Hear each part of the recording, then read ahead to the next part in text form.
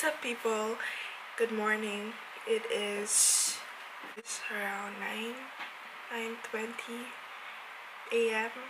I know it's late, but this is normally the time I wake up during school days because I'm in afternoon school. So for today's video, as you can see in the title, I will show you guys my morning routine before school. So yeah. I normally wake up at this time, or between 8 to 10. Sometimes, I am so sorry that you guys have to see my bare face with acne, but it's okay. So normally what I do when I wake up is use my phone. And I usually drink water, so I have here my coffee bean tumbler. It's not full kasi uminom ako kahapon, so let's drink water.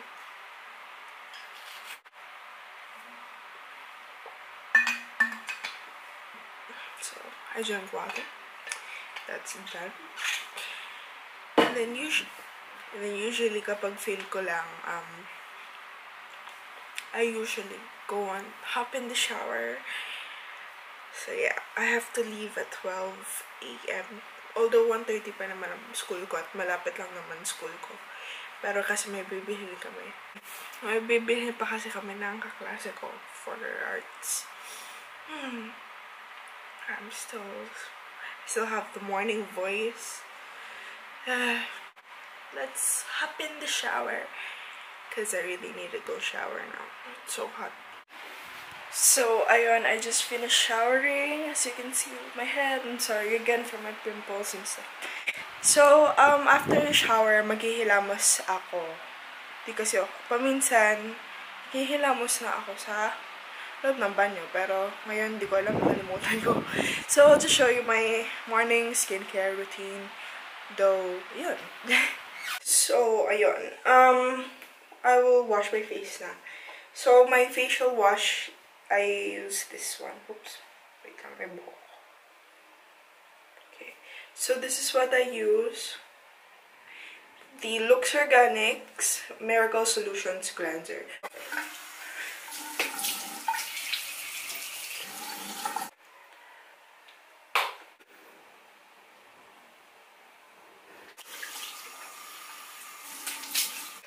So, after ko maghilamos, patututbrush na ako.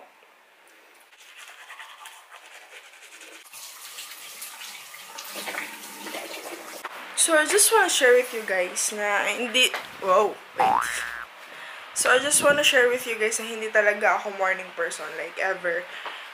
Hindi ako naging morning person. And I think I will never be a morning person. Which is bad, pero okay lang. So, let's do a skincare. So, unang-una... Wait lang, kukunin ko lang.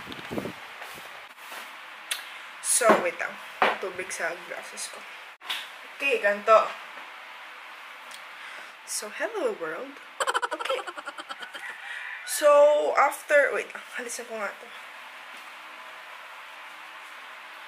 Mamaya ko na siyang ibabrush kasi nakatamad pa. So, as I was saying,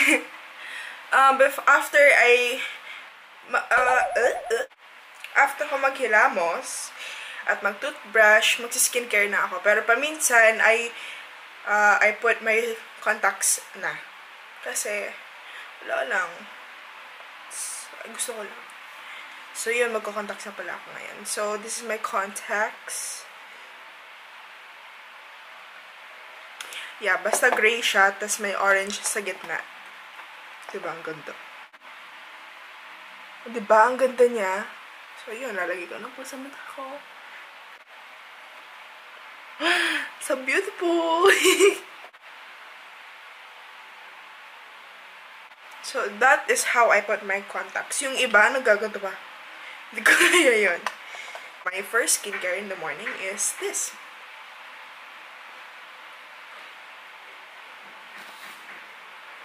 Yan. This is the Juju Aloe Ice.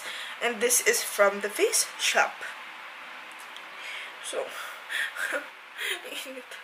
okay, so anyways, ito ang itsura niya. See? Parang siyang lotion. Alam mo yun? Paubos na siya. So, malinis naman ang kamay ko, pero wait lang. Okay. So, I have my alcohol. Mag-alcohol muna tayo. So, I'll put this on my face.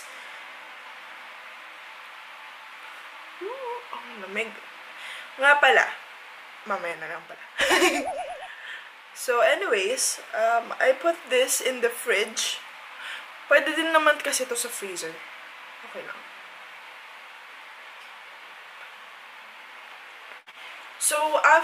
So again, as I was saying, I usually leave the aloe ice for around 20 to 30 minutes.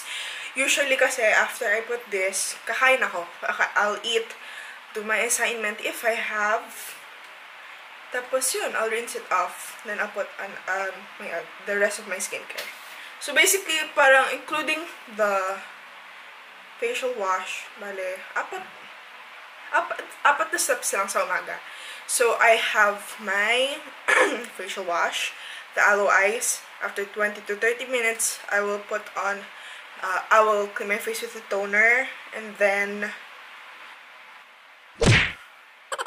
moisturizer. Pero akin kasi moisturizer serum muna. So yun. Okay, so I want to share something with you guys. Something related to hair. So, if you guys don't know kasi when I was born, since I was young, I didn't have straight hair. I had the poofy, lion hair. So anyways, so I rebond every year, or every after 6 to 7 months, depending on how my hair looks like by then. So, I think it was last year. Yeah, last year, I rebonded my hair, and then, hindi siya na-rebond ng maayos kasi may bukol pa. Alam mo yun, may bukol pa. So, anyways, at di kailangan i-rebond ulit. So, I had to rebond it twice in that week. And, because of that, nag-dry ang buhok ko. Sobrang nag-dry. As in, sobrang nag-dry. And then, when I recently got my hair rebonded, the hairstylist told me na kapag na magpa-Brazilian blowout ako. And dito sa mahal ng Brazilian blowout. Nakabot siya ng 1.5 or 2.5, depende kung saan. Pero yun nga. And I don't want to spend that kind of money. So, but I asked her what shampoo or conditioner should I use. Sabi daw niya, anything with keratin in it. So, I told my mom, hi mama, to get me, keratin treatment for the hair. Parang siyang hair mask. Pero pwede din siyang, pang conditioner. So, I want to share with you guys what I've been using, and this is it. Ayan. It's the Lux Organics Keratin Treatment 3-Minute Repair Argan Oil for Chemically Treated Hair. And mura lang to guys. Affordable to. This is only 69 pesos. At nabibili siya sa Watson, sa Dep Store, kahit saan. See, 69 pesos lang siya. Oh, diba? Mura lang. Grabe, the first time I used it, it gave me instant results, which I was so happy kasi I didn't get to see my kasi nasabit ang buhok. Nasabit kasi ang buhok ko kung saan. So yun lang, share ko lang. So yun, I'll just clean up and then let's have breakfast.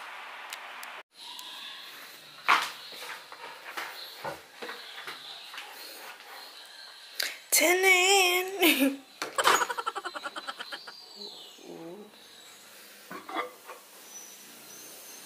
Corned beef with patatas, green bell peppers. So that is going to be my breakfast. So let's reheat that. So I'll have my brunch, and this is my brunch. Looks good. It's corned beef with patatas, and I think that onions with green bell peppers. So I'll eat my brunch, and usually while I'm eating my brunch, I watch a bit of Netflix on my phone. So I usually watch How I Met Your Mother. So yeah.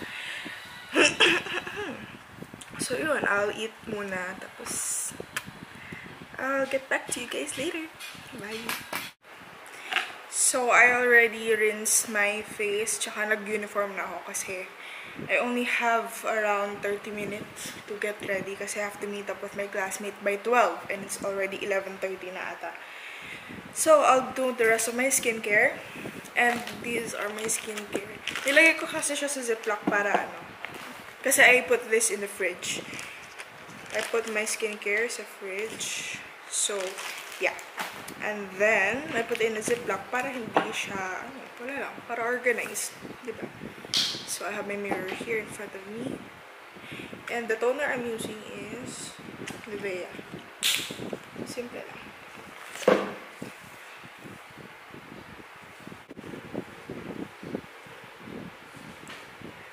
Okay.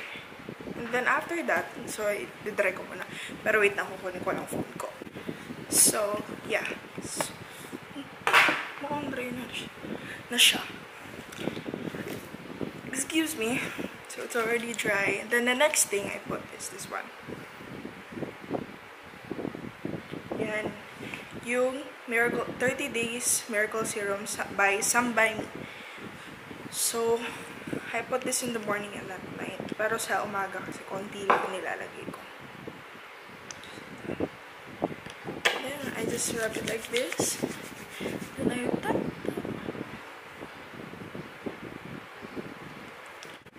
I used to be so ashamed of my pimples, pero it's a part of life. Wow. Init. Sorry if you guys hear any fan at the background. Hindi ko talaga kaya gawin to ng walang fan. Tsaka walang aircon dito sa salas. Nasa salas nga pala ako kasi ang dilim sa kwarto. So, yeah. So, I let my skincare sit for a while. Let it dry for around 2 to 3 minutes because I got no time. Then I'll do my makeup. So, let's do the makeup. Let's do the makeup.